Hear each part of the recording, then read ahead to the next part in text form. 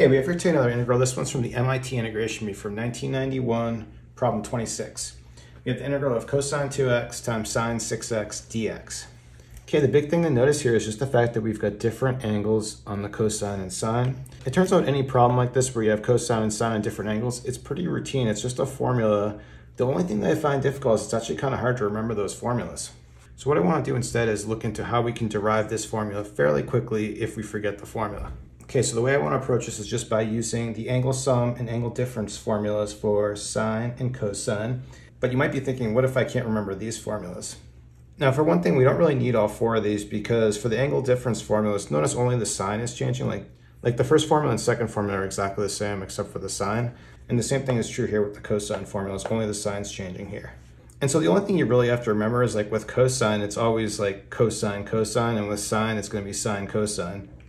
The way I remember this is if you think about cosine 2a, and we break that up and we write it as cosine a plus a, then using this formula, you end up with cosine squared a minus sine squared a.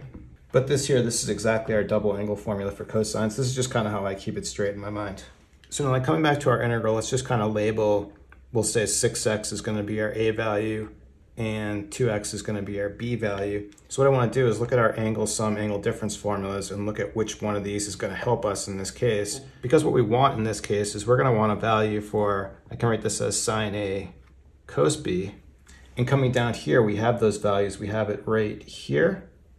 But notice sine a cos b doesn't show up at all in these formulas for cosine, right? Because we have cosine a, cosine b, sine a, sine b. So these formulas here, those are not going to help us in this case.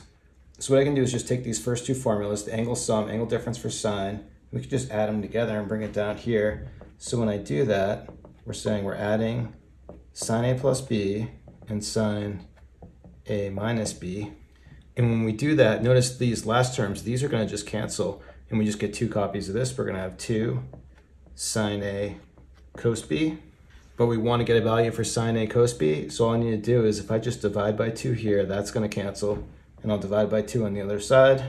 And so for sine a cos b, this is going to give us our value right here. Okay, so now that we've derived our formula and we have our value for sine a cos b, which is our integral, we just need to rewrite our integral in this form. And let's just note that our a value is 6x and our b value is going to be 2x.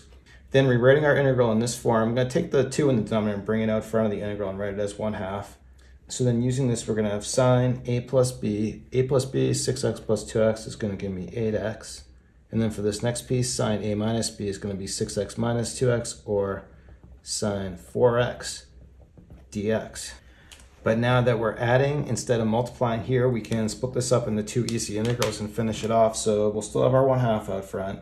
Integral of sine 8x, this is going to be minus cosine 8x over 8.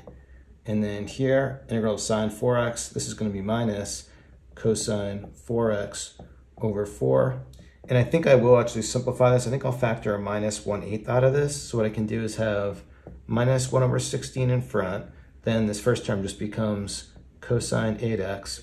And then because we factor that minus 1/8 out here, this is going to become a plus 2 cosine 4x. Put a plus c, and that's it. Okay, so there you have it, different angle formula for sine and cosine. Thanks everyone for watching. Have a good day.